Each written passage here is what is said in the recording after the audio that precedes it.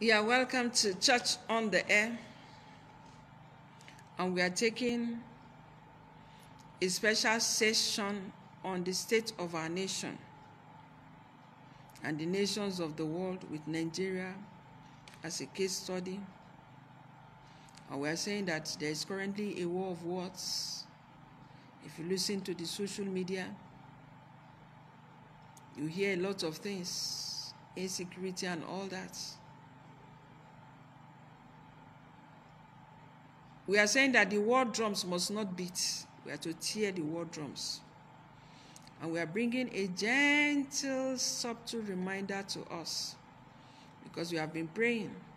People are praying. There are intercessors all over the land praying. But God is saying that while we are watching and praying, we must also remind ourselves of the dangers.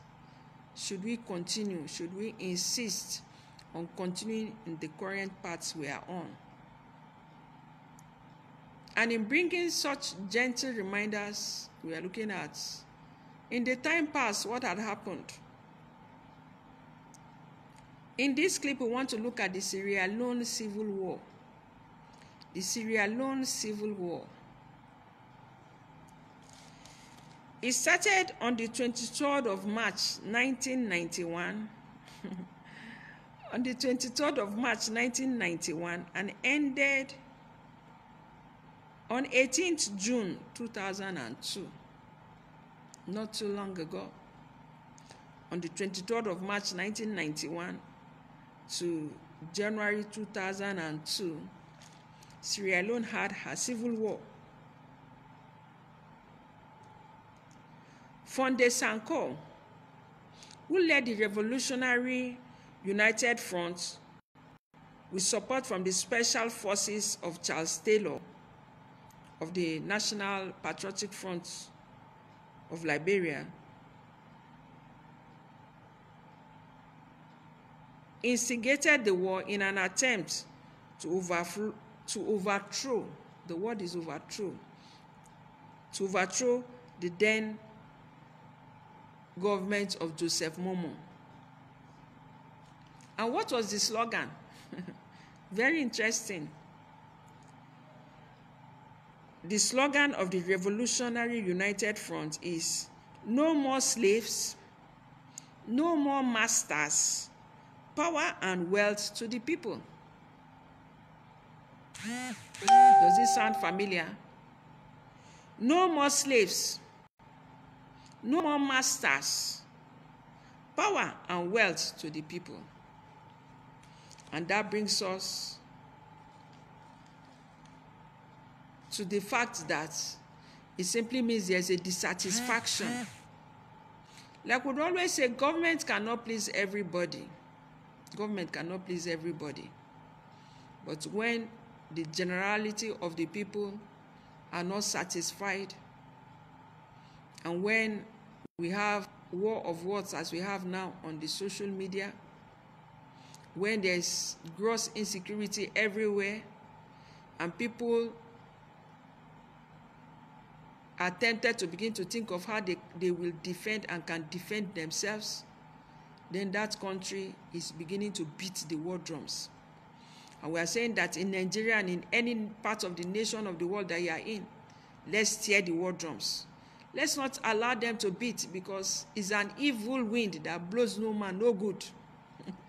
Some evil wind, like I used to say, responding to some challenges that I face, I say, the devil is blaming an evil wind that will do me good. The devil is blaming an evil wind that will do me good. But we are saying that war is, and anytime, any day, will continue to be a war that blows no man no good but evil. I was amazed one day when Al Jazeera had a documentary. They were announcing the documentary, and I kept thinking, I had to make time to look at that video, because that clip of the investigation by Al Jazeera, and the topic they were announcing was, who gains from the war in the Middle East? Who gains?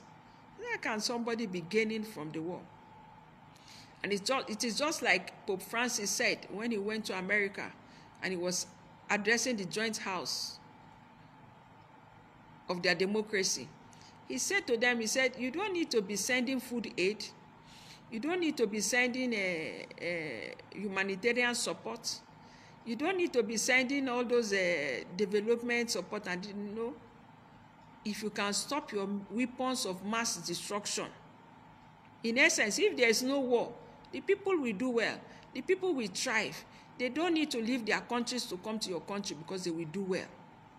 But when you produce weapons of mass destruction and you sell it, and they use it, then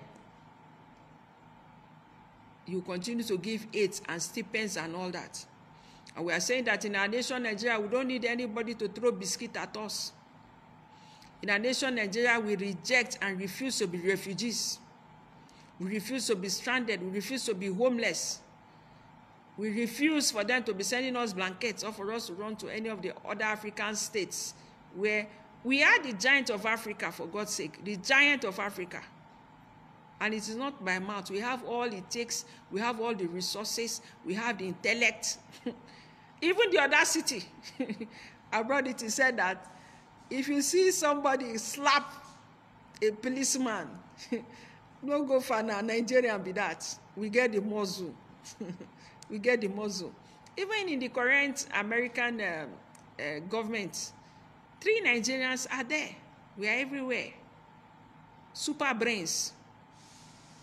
But why are we not using our brains for things that are constructive? Why do we want to now use it to scatter our nation? No. The brains is for the good of all, not for the oppression of any, not for the suppression of any, not for the marginalization of any. We see here Sierra Leone had their civil war with the slogan, no more slaves, no more masters, power and wealth to the people. When there's marginalization, the people see themselves as slaves. And they say, no, we are not anybody's slave. We didn't come to... There's this song by Sunny Ade that made great impact to me. Growing up, I never really liked... I was not born again, but I didn't like all these songs that didn't make meaning. I like jazz a lot, but it's been years I didn't play jazz. I like jazz a lot. Jazz was my #1 music growing up. All those other songs that don't make sense, that my mates like, I didn't like them. And I like philosophical songs. Then not Sunny Ade, Ebenezer Obey, a Nigerian artist, now a pastor, was also one of my favorites. I loved his songs because they made meaning. They had sense on them. Sunny Ade, only that one song I like that said, sing on why, that sentence. He said, he was praising some people, praising some people. I said, he didn't escort anybody to the world. He came to make impact. It's like when we first came to Abuja. I said, I didn't come to look at Zuma Rock. I didn't come to look at Zuma Rock. No, I came to make it. In Abuja, Nigeria, we'll make it. We will excel. We will make it. We will excel.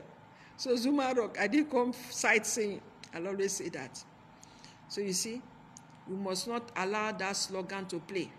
The slogan that says we are no more slaves. No. And we don't want any masters. Power and wealth to the people, we should not allow it. If we stick to the Constitution and we allow the Constitution to be our guiding principle, and we do the basic, do unto others as you want others to do unto you, then our nation will be a better place to be in. Our country will be an envy of the nations of the world, just as China, Singapore, India. I'll always name all these countries because we were together growing up. When we did history, they were telling us third world country. That's why history must not be expunged from our educational system. It must come back because it helps us to know where we are coming from, where we are at, and where we are going. And so, Father, we want to say thank you because Jeremiah 29:11 reminds us again that your thoughts for us are thoughts of good and not of evil. You love us and you care for us.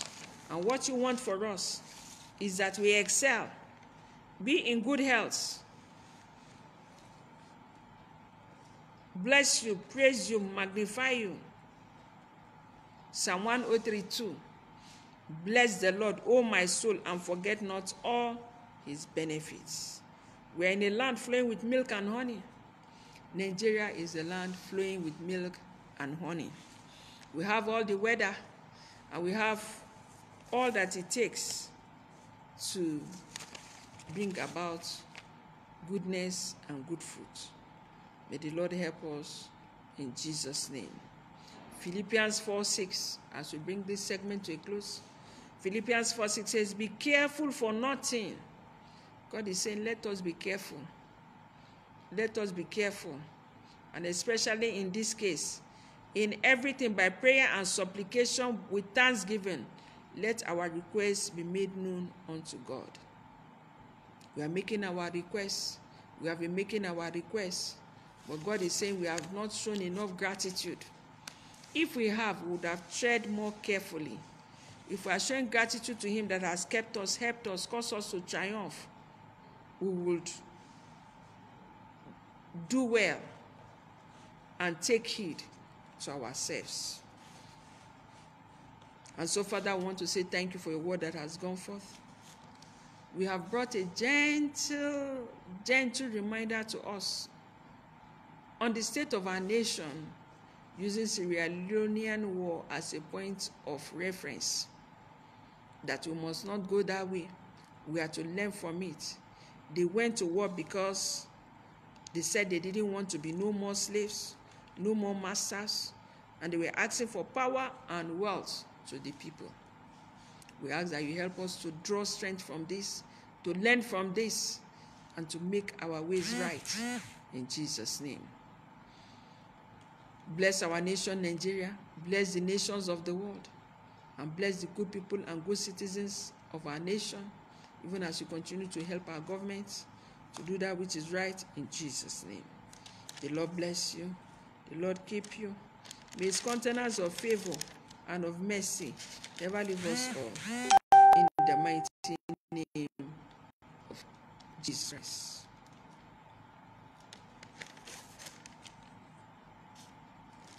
It is well, it is well, it is well in the name of Jesus. It is well with our soul today, with you and I. It is well with our nation. It is well in the name of Jesus. It is well with our country today. It's well with us all in the mighty name of Jesus Christ. Thank you for listening in. The Lord bless you. The Lord keep you. May his countenance of favor and of mercy never leave our nation, the nations of the world, the good people and good citizens of Nigeria, in the mighty name of Jesus Christ. We'll be back just 1 minute with another clip. God bless you.